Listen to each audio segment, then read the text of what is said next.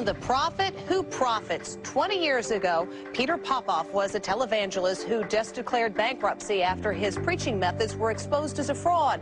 Now our Inside Edition investigation reveals he's back, and as Matt Mahar reports, his style of living is better than ever. Lord, let this anointing and power flow through our sister now. He claims he's a healer, that the power of God flows through him and can cure whatever ails you. Brand new!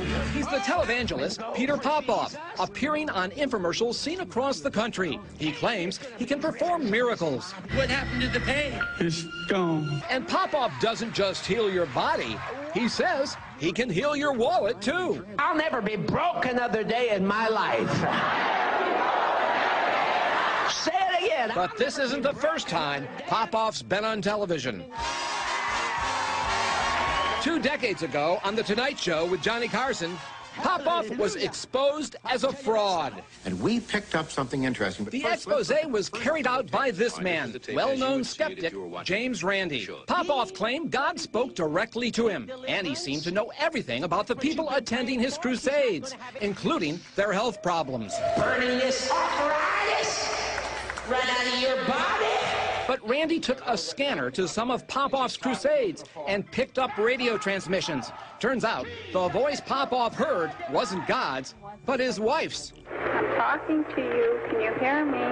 If you can't, you're in trouble. You see, Popoff's wife, Elizabeth, had previously gotten personal information from people in the audience and then fed it to her husband electronically through a tiny earpiece. Jody Dean. Jody Dean? Jody Dean? No, she should be right there on your right side. Okay, she lives at 4267 Masterson. 4267 Masterson. I can see the angels of God all around your house. That's disturbing when you see it. After the scam was exposed, Popoff dropped out of sight and declared bankruptcy in 1987. I'm gonna throw this, Walker. But that was then, and this is now. Woo! Popoff is back, and business is better than ever. He operates out of this giant facility east of Los Angeles. According to tax returns, Popoff's ministry took in more than $23 million in 2005. He paid himself more than $600,000. He paid about $600,000 more to his wife and 2 kids. He drives this $100,000 Porsche, and he lives in this home worth $2.1 million. Where does all the money for this lavish lifestyle come from?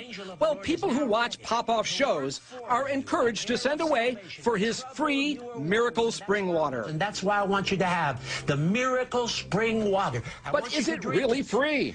Our Miracle Water came with what Popoff calls a bag of sacred Dead Sea salt. I'm supposed to sprinkle it over a check made out to Popoff for $27.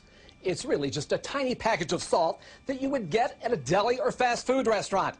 As for the miracle water, I'm supposed to drink it, wait 5 days, and I'll be blessed with riches. Of course, I'm supposed to send Popoff another check. You see, it's not the water that releases the power. It's your obedience to the instructions of the prophet of God. Kathy Rowe and her disabled husband, Donald, fell for Popoff's pitch. Surely God would see our pain and bless us. They borrowed thousands of dollars from relatives, saying they were going to pay their bills. But instead, they sent it to Popoff, $4,500 in all. I just look back on it and think, you know, I'm a pretty stupid person.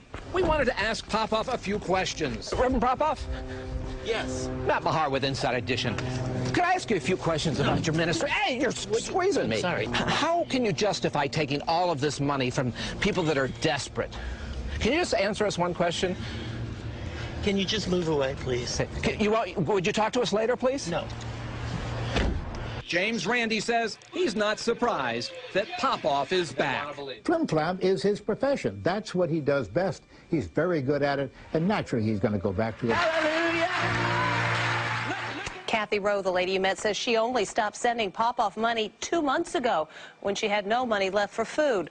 She says she now feels that she was brainwashed by watching Popoff on television.